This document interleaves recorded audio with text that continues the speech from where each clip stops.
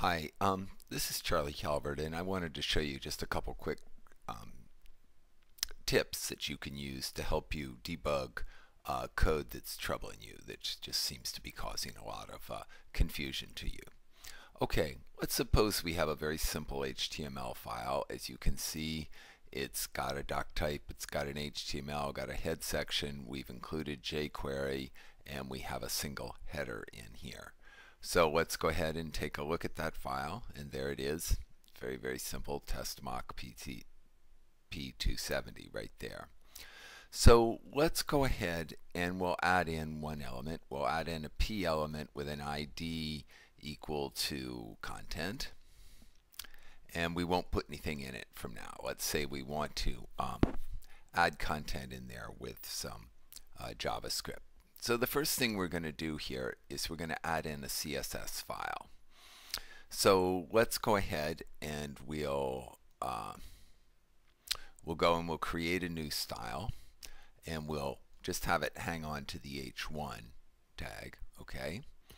And we'll put it in a new style sheet, and we'll pick the font family and we'll set it to Georgia, and we'll set the color to aqua, say, and we'll set the background with a background color of blue. So and that's all we're going to do. And do we want to attach the new style sheet? Yes, we do.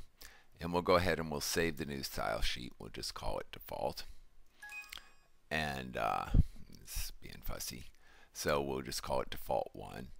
And then we'll come over here and we'll take a look at our work and see what it looks like. And it works, okay? So we've added that little item to the style sheet. And then let's go over here and let's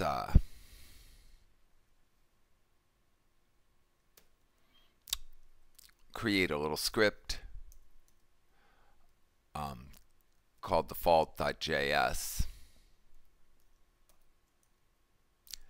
And let's go ahead and actually define that file.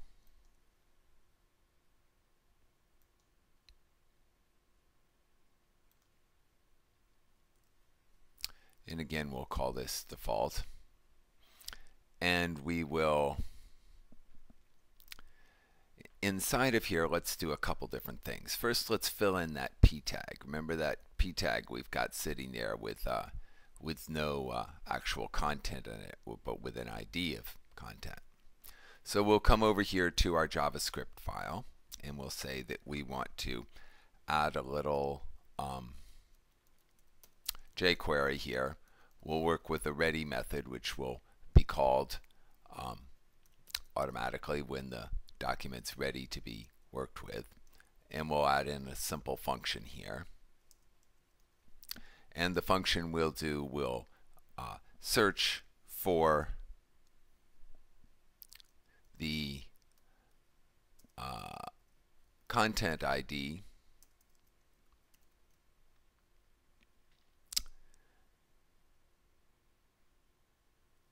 and it will set its HTML to some text. And why don't we also, while we're at it, why don't we do a little bit of styling here. We'll set the body and the content for that particular guy to have a couple traits here. We'll say that their CSS will look like this. They'll have a background color of blue, and they'll have a color for their text of aqua.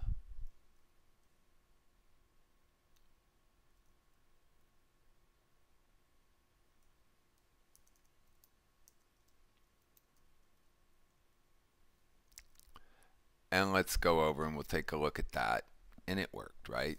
So everything's working here. But that's not the way things go in the real world, right? In the real world, we have problems. So let's create some problems and see if we can figure out what's wrong. we're going to go ahead here and we're going to break the connection to both of our JavaScript both of our files here.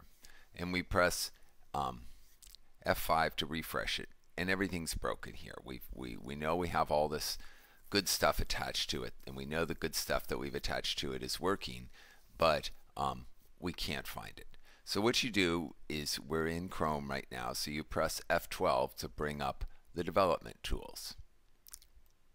And we'll bring them up here, and let's put them in the screen area so that you can see them easily. And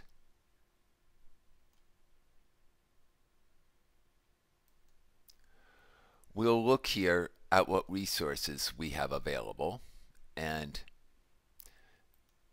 if you look here, you can see that, well, there's only one script attached, and that's jQuery. Well, that we know that was attached, but there's no sign of the JS file, and there's no sign of the CSS file that we might have wanted to work with here. So that gives us some sense right away that things aren't linked in, right? They're just not there. If we come over here to the script section again, we can see jQuery, but we can't see anything else. So everything's telling us it's not right. So this gives us some sense, you know, are things linked in? Are things not linked in? And the answer is, that told us that they're not. So we'll come back here, we'll press F5, and then we'll go back into our resource here, and now you can see the style sheet is showing up here, okay, in the frames under resources, because it is in fact linked in, but still no sign of our default.js file. So let's go back. We know what's wrong. We know it's not linked in, right? Because some of your question is, did I write the wrong syntax? What's gone wrong? Is it linked in? Is it not linked in? So now we've linked it back in. We'll come back over here, we'll press F5, and we'll go back into our debugger, and look, there's default.js. Okay, so everything's there and you can see it. And if they're not there, if the scripts aren't there and the style sheets aren't there, you know they're not hooked in.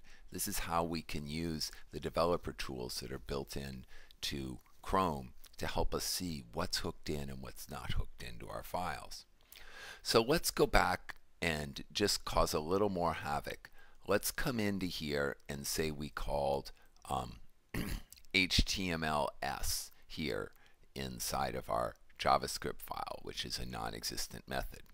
So we'll come back to our file, we'll press F5, and we can see things are broken. And we know again things are broken.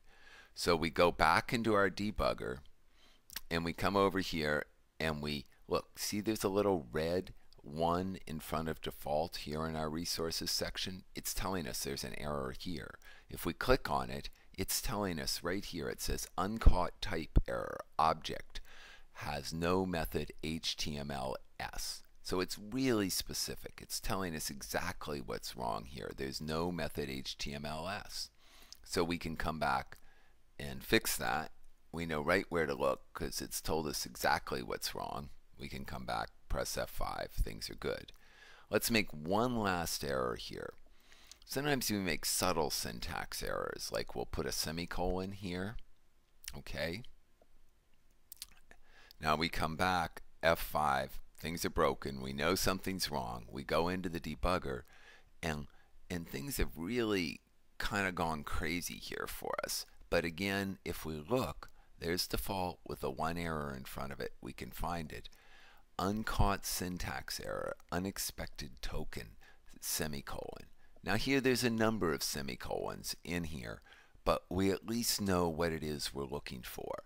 And you know, really with any knowledge at all of JavaScript, we know that semicolon's good. We know that semicolon's good because all of our lines end with a semicolon. That can't be the problem. So we get a pretty good idea of what it is. Here that on line 4 it's this place where we're encountering the difficulty. So we go back into our source code, we remove the error, and we come back over here and we press F5 and we're up and running again. So that's all I wanted to say, give you some chance to see how you can use the built-in tools to help you clean up errors that you might encounter in your programs. Thanks for listening. Charlie Calvert. Have a good evening.